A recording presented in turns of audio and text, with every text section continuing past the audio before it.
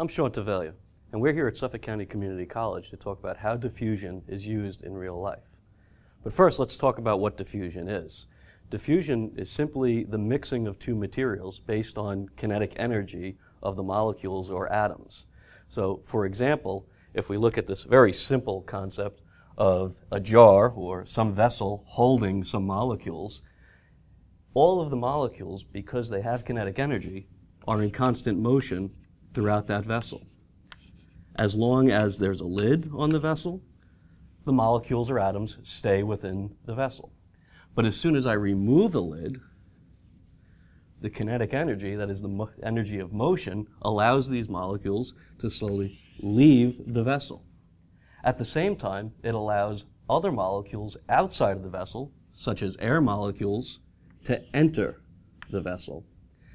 Over time, as the molecules continue to move, slowly, more and more of the molecules will exit the vessel, and more of the air molecules will enter the vessel.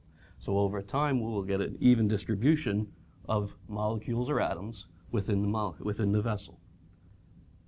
We could see diffusion in real life in a number of ways.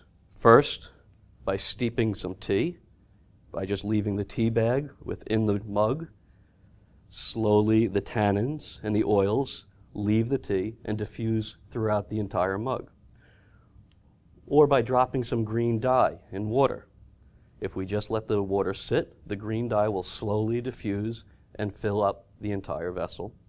Or also through air diffusers that we use in our homes. By simply turning the dial, we open up the vessel and we allow molecules to slowly enter the air.